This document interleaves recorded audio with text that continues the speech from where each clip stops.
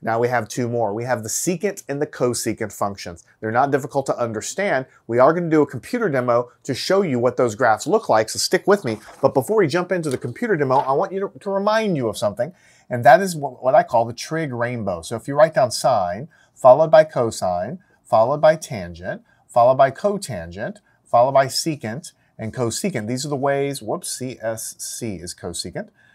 This is the order in which I want you to remember this stuff. Then if you draw a little triangle or a little rainbow right here, this is a good way to remember these identities, right? So if you look at the secant and the cosecant function, what this rainbow is telling you that the secant of some angle x, see it's connected to the cosine, is 1 over cosine of x. So this is a good way to remember which ones go together. Secant is 1 over cosine, and cosecant, which is what we're going to study today, of some angle is 1 over the sine of some angle. So I want you to have that in the back of your mind, because in order to graph the secant or the cosecant function, all we're going to do is look at the sine or the cosine function, perform the division 1 over either of those functions, and we'll arrive at the secant or the cosecant. So let's go jump into the computer and see how it works right now. Hello, welcome back. The first graph we're going to take a look at is the secant of an angle, but in order to do that, we know the secant is 1 divided by the cosine. So I'm going to remind you what a cosine looks like. It starts at the number 1 up here in the axis, dips down to -1, and it returns back to +1 over an interval of 2 pi. So the period of a cosine function is 2 pi, and I have a note to remind you of that down below. Now, in order to figure out what the secant is, what we have to do is take 1, the number 1, and divide it by the cosine, which is, every point on this curve. And what you're going to get is a graph that looks like this. So the secant and the cosecant function are these, they look a little bit like parabolas, but they're squished parabolas. They're a little steeper than that. And you can see that they're repeated. And some of them go up to positive infinity like this, and the other ones go down and stretch out and reach negative infinity. So before we actually talk about how this, how this comes about, like exactly what the shape is, for now, just accept that this is the graph of the secant function. What is the period of this function? Well, if you look here, you can see that it goes up to infinity, and then it goes negative infinity, and then back down to negative infinity, and then the thing starts over again at positive infinity. So what we really want to do is figure out what is the interval where we get one of these uppercase u's and one of these upside down u's together would form one entire cycle. Okay? So if you look at the origin here and look from the origin over to 2 pi, we have one of these guys upside down, and on the other side we actually have a complete u on the upside too, because we have half of one here and then we have the other one right here. You can mentally stitch those together and they would form another cycle. And so the period of the secant function, you can see going from here and then back here, it's going to start again. Once it gets down here to the bottom of this upper u, then it would start over again here. So the cycle is 2 pi. So the secant function, and also later in a minute the cosecant function, have a 2 pi period, which is the same as the sine and the cosine. So it's easy to remember. Only the tangent function is a little weird, and the cotangent, because the period is half of that. It's pi. But for secant and cosecant, the period is 2 pi. Now, why does it have this shape? So let's go take a look at a couple of points here. If we go up above to the cosine function, the point here when the angle is equal to 0, the cosine of 0 is 1. So you take the 1 divided by 1, and what do you get here? 1 divided by 1 is 1. So you can see down here on the graph, you have 1, 2, 3, 4, 5 tick marks. The secant function passes through the number 1. That's as low as it goes. The reason is because it's 1 divided by the cosine. 1 divided by 1 is 1.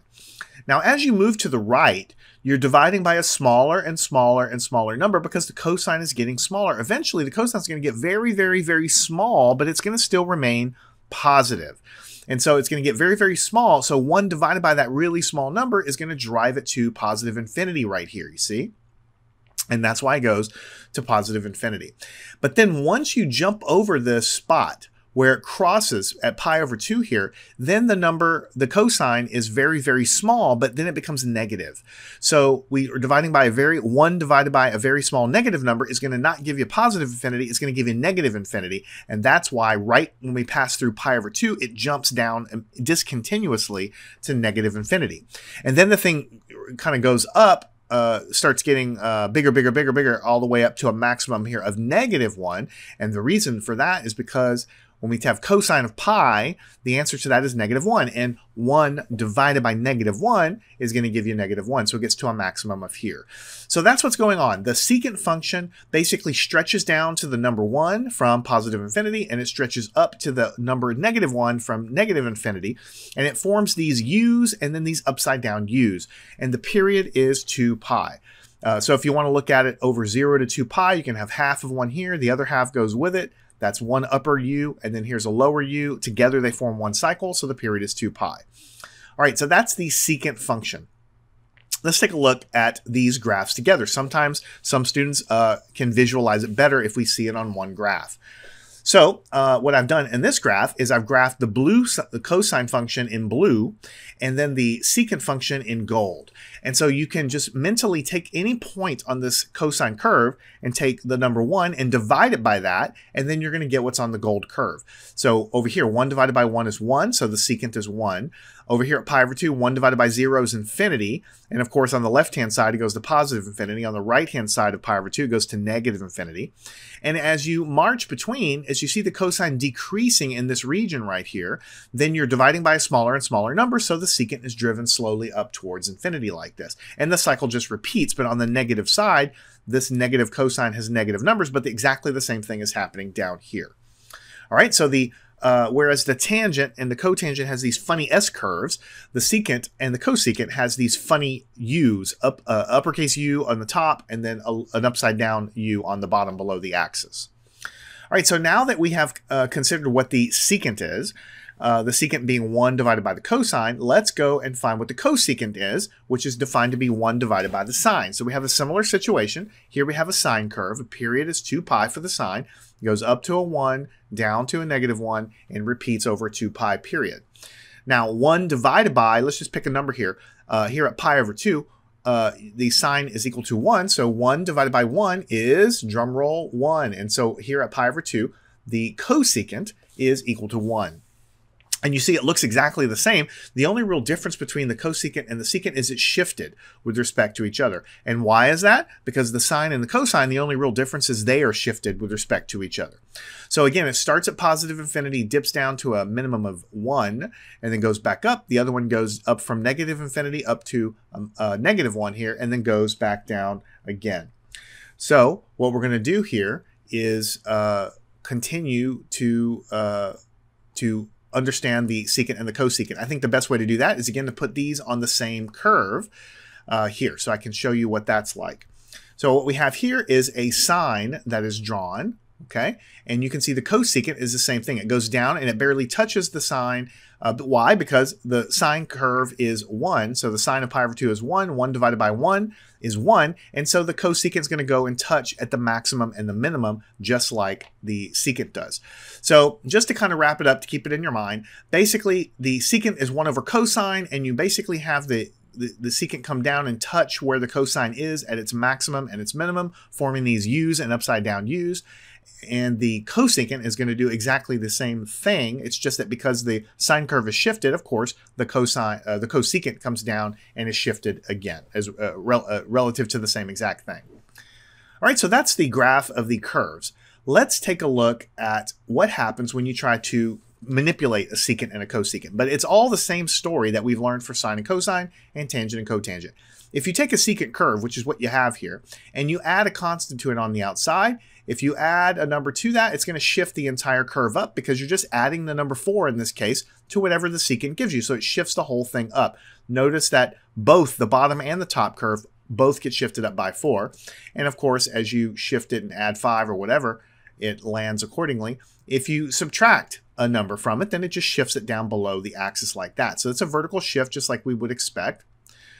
What happens if I have a number on the outside of the secant, and this is a regular secant, and I increase that? Well, what's going to happen is it's like a multiplicative constant. So what's going to happen is it's going to stretch the thing out, and it's going to basically stretch it out. It also shifts it up a little bit because you're multiplying by 5. So the secant normally goes down to, you can see the secant normally goes down to 1, but then when you multiply by 5, then it goes down to a minimum of 5 here. So it does shift it up and down a little bit, but mostly what it's doing is it's stretching it out. You see how usually Here, it's sort of flattened. It's kind of a flattened pancake-looking shape right here, but as you multiply it, it literally is like taking it and stretching it in the vertical direction because you're multiplying it in the vertical direction. And if you slap a negative coefficient on the outside, then the whole thing flips upside down as well. All right? What if you change the number on the inside? Remember, this number tells you how many periods you need to have of whatever function it is. And so right now it's secant of 1x, so there should be 1 period in 2 pi, because we know the period is 2 pi. If we change it to secant of 2x, then now there needs to be 2 complete periods in a 2 pi region. Just doubles the number of periods, double the frequency, so the period, there should be double the cycles there, so each of the individual periods gets basically half as big. So you can see these u's are half as wide to fit more of them in there. But you can see that over 0 to 2 pi we have, here's 1 upside down u and 1 upper, that's 1 cycle. Here's another upside down u, and then here's half of an upper, and here's the other half of an upper, so together that makes another full cycle, so there's 2 cycles in there. And if you increase it, you're just going to get 3 full cycles in a 2 pi region, 4 full cycles in a 2 pi region, 5 full cycles in a 2 pi region. So that's just increasing the frequency or equivalently cutting the period down of the function. All right, now let's talk about cosecant. All the same song and dance applies. Cosecant is the same thing. It's a shifted secant, shifted to the right here. And if we add a number on the outside, we're just going to shift it. We're going to push it up. Basically up and down, and along the y-axis. Nothing really changes with regards to the shape of the curve, just shifting it up and down. If we put a multiplicative number out on the front, then it basically stretches it out vertically, and it also shifts it up a little bit because the cosecant again goes down to a 1, minimum of 1 and negative 1. And so if you multiply, then of course you're gonna shift it a little bit vertically, but mostly what's happening is you are changing the shape of the curve and you're stretching it out because everything is getting stretched in the vertical direction. And then finally, what happens if we change the number on the inside there? The number on the inside is changing the number of periods. It's changing the frequency there. So if we change it to 2, then we need to see 2 cycles of this function in a 2 pi window. And you can see that's what we have. We have an upper and a lower, that's 1 cycle. Another upper and a lower, that's another cycle. Remember, in order to form a cycle of this thing, you have to have an upper plus a lower. That forms 1 cycle. And so you have 2 complete cycles like this. This will be 3 complete cycles like this, and you go all the way to 5 if you want. And so what do we have here? We have 1 pair, 2 pairs, 3 pairs, 4 pairs, 5 pairs. We have 5 full cycles in a 2 pi window. All right. So from the top, basically we have the secant function, which is just 1 divided by the cosine, which means that it's going to basically dip down these vertical u's and touch the top of the cosine function, and it's going to do the same thing from negative infinity down below. The period of this thing is going to be 2 pi. And then the cosecant is exactly the same thing, except it's shifted because it's coming down and sort of touching where the sine is. Again, the period is 2 pi. The way the shifting works is the same for both functions. If you add a number on the outside, it shifts it up and down. If you put a number in front of the variable there on the inside, or on the outside, sorry, it's just stretching it up and down. And if you put a number on the inside, then it's changing the period, which puts more or fewer of these inside of the normal secant window, the normal secant period. All right, let's jump out of the computer here and go back to the board and wrap up the lesson. All right, welcome back to the lecture portion. Hope you enjoyed the computer demo. I find that looking at pictures helps tremendously when visualizing things.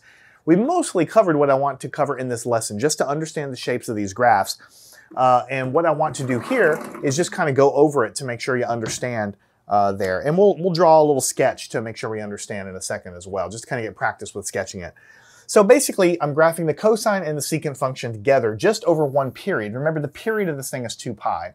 And so the blue curve is the cosine, and the secant is 1 over that. So 1 over 1 is 1, and over here, when I get to cosine of the angle here, it's 0, then 1 over 0 is infinity. And of course, it jumps from positive to negative infinity because here is a very small positive number, here is this very small negative number. So 1 divided by that gives me plus or minus infinity. And I have the same repeating pattern. But mostly what I want you to know is that the period here of the secant function is 2 pi. Here I've drawn the exact same curve. I've got the cosine function there, and I've got the secant function just drawn over 4 pi. So I've opened up the window for you to see that the period here, you have 1 full cycle here, You have another half, this is not a full cycle, sorry. You have one full upside down U, an upper U, here's half, and here's the other half. So if you cut it right here, this would be a cycle. Because to get a cycle, you need to have a lower U and an upper U, because then it would repeat again. Look here, if you start here, this is the function, and then right here is where it would start to repeat again, tracing out what you started with. So right here, the period is 2 pi, all right? And then I have exactly the same thing drawn over here for the cosecant function. I have instead the sine drawn because that's what's related to the cosecant. And 1 over this, 1 over 1 is 1, 1 over 0 is infinity, 1 over 0 here is infinity. We have the jump, same as usual. And the period again is 2 pi. We have an upper U and a lower U, and then it would repeat again. So we have a period of 2 pi. Here I have drawn exactly the same thing. Here over a larger window of 4 pi. So you can see that here is one period. Here's where it would start over. So we have 2 pi for the period. Now, just to close it out, we're going to spend just a second sketching one of these by hand because that's what you're going to be expected to do on your test. We're not going to do any fancy problems right now. We're just going to graph the secant and the cosecant really quickly. So how would we do it? This is how you would do it, right? So here's x. And what I'm actually going to graph is two functions. I'm going to graph, just like we're going to reproduce the graphs that we did over here, right? Let's do it over one period. So here's 2 pi. Here's pi. Here's pi divided by 2. Here's 3 pi divided by 2. And the sine and the cosine function goes up from 1 and -1 here. And if we're drawing the secant, we need to know what the cosine is. So let's draw the cosine. So the cosine is going to go down here, and then go up through here and here. So it's going to go something like this. Is this going to be perfect? No, but it's going to be all right. We're going to go down here. We're going to go up here. And then something like this. This is one cycle of a cosine. So then switch colors. And in order to draw the secant function, what you do is you go down and you say, all right, right here where the cosine goes to 0 is where my asymptotes are going to be. So let me go ahead and draw my little asymptotes because I know that I'm going to get infinities there. Those are like barriers. I can't really go through them. And then what I'll do is I'll draw it like this. So I'm going to have a U that's going to come down from below, touch this guy, and go down below like this. And then it's going to kind of like kiss this right here and then go up like this. And it's going to kiss this guy right here and go in like this. So basically this is secant of x. And the red line is cosine of x. All right. Is it perfect? No, it's not perfect. Did I get the stretching exactly right? No. Did I make it perfect shape? No. But that's okay. When you're sketching, you just want to have a general idea of where it is. And you know why it starts here and why it shifted the way it is. It's because it's coming down and touching the cosine function. So we're going to do the same thing over here. We're going to graph the cosecant. And for that, we're going to need to also draw the sine function. So x, and here's f of x. Let's go ahead and draw our 2 pi. Here's pi divided by 2, here's 3 pi divided by 2. Here's 1, and here is -1. So in order to draw the cosecant, we need to figure out what the sine is. The sine we know starts at 0, maximum, it goes down here, it goes through here, and then back up there. So it's not going to be perfect, but it's going to go something like this. It's going to go down, up through there, like this. That's one cycle of a sine curve. Then you look and say, well, where are my asymptotes going to be? Right? Well, it's going to be wherever the sine is 0. The sine of 0 is right there. That's going to drive the cosecant to infinity because 1 over 0 is infinity. And so then what's going to happen is I'm going to have this guy come down and touch right down here and go back up. And this guy's never going to touch that asymptote there either, and it's going to go right there. And of course, if you wanted to, you could draw another little asymptote right there. And so the black curve, together, they form what we call the cosecant of x. And the red curve is what we call, of course, the sine of x. All right, and you could check yourself, let's do it. So here we have the cosecant. It goes up and down, starting at the y-axis right there. Cosecant more or less looks like that. Starts at the axis, goes up, basically touches this guy. And to refresh your memory, what the secant looks like, it does exactly the same thing. It just touches where the cosine is. And so we'll go back and just verify that. It touches where the cosine is for the secant of x. So I didn't have to draw those, right? I like to draw them though, because a lot of times in your exams or whatever, you'll need to sketch them. But instead of trying to memorize what they look like if you can memorize where they are, then excellent, that's awesome. I actually have a problem remembering, okay, does the cosecant start here or is that the one that shifted over here? Like, if you can remember that, then awesome, but I just can't. So usually what I do is I sketch the cosine and the sine function to remember then where the secant and the cosecant lies. And I know they have the same period, they have a 2 pi period. Because I've been repeating that, I'm trying to teach you that and get that into your head as well. So what I'd like you to do is watch this lesson again.